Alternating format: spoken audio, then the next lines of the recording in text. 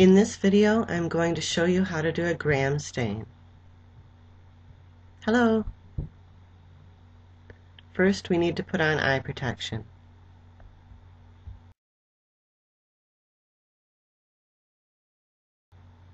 Here's my gram stain procedure. My first step will be to apply crystal violet to the slide. That's my primary stain. It's purple. I leave that on for 1 minute, and then I rinse. The second step is to apply grams iodine. This is a mordant that will bind with the crystal violet. I leave that on for 1 minute, and then I rinse. Third step is to apply acetone alcohol. This is a decolorizer. It will remove the purple stain from my gram-negative bacteria. I run that over the slide for 10 to 15 seconds and then rinse. My last step is to apply safranin. This is a pink stain that will stain the gram-negative bacteria. It is my counter stain. So I start with a bacterial smear.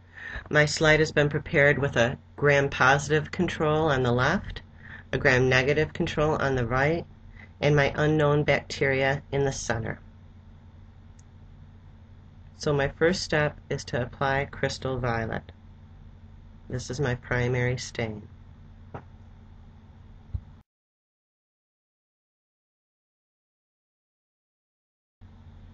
I let drops of crystal violet fall onto all 3 of the smears on my slide.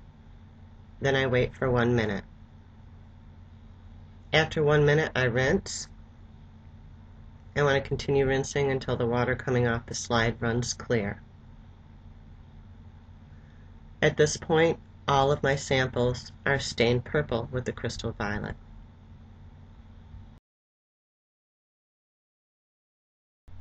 My next step is to apply the mordant, grams iodine.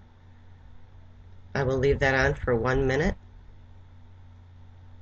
What the mordant does is it binds with the crystal violet to make a big molecule. This big molecule gets trapped in the many layers of peptidoglycan in the gram-positive cell wall. Gram-negative cell walls do have peptidoglycan, but fewer layers, and the big molecule does not get trapped in the gram-negative cell wall.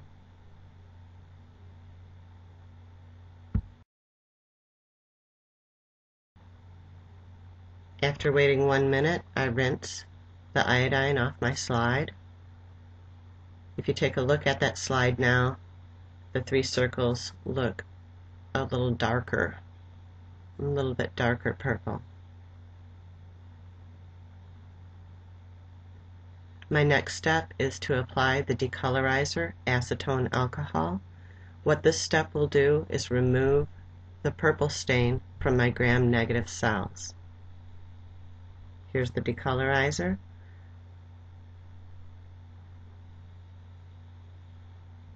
I like to hold my slide at an angle vertically and drip that decolorizer down the slide.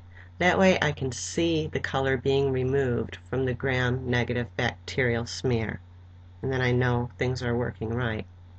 So I let that drip for 10 to 15 seconds and watch that color leave the gram-negative control.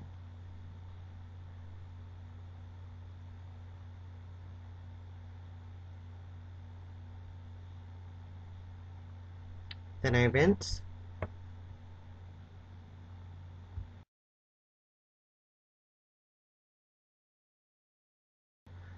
Let's take a look at the slide now. I'm sorry, but it is reversed. I'm holding it upside down, and that puts the gram-negative control on the left, and you can see that the color was removed from that gram-negative control. It also looks like the color was removed from the unknown. My last step is going to be applying safranin. This is a counter stain. My gram-negative bacteria don't have any stain in them at this point, and I need to add a stain so I can see them under the scope.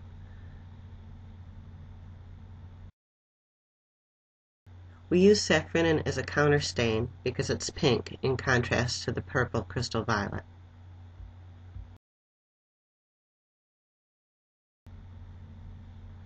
I let the drops of safranin fall onto the slide.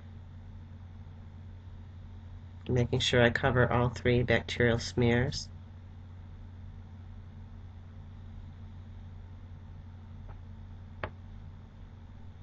And then I wait for 1 minute.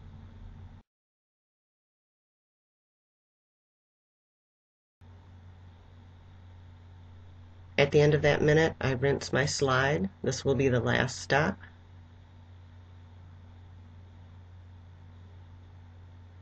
Now let's take a look at it. The slide I just prepared has a gram-negative unknown. I see my positive control on the left, my negative control on the right, and my unknown in the center is pink, like my negative control. I'd also like to show you an example of another slide that I prepared with a gram-positive unknown. You see my positive control on the left, my negative control on the right, and this unknown is purple, like the positive control. I want to gently blot this slide dry. Don't wipe it. You could wipe the bacterial smears off. So gently blot, and then you'll be ready to look at that slide through the scope under oil immersion. All done. Here's a gram-stained slide. In the center is my unknown, and the 2 outer circles are my controls.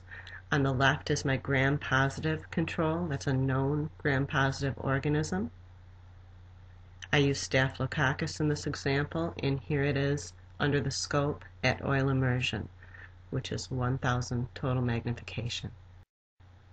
My gram-negative control is on the right. It's stained pink, meaning that it's retained the counter stain. In this sample, I've used Escherichia coli, or E. coli, a known gram-negative organism, and this photo has been photoshopped to make the bacteria a little sexier.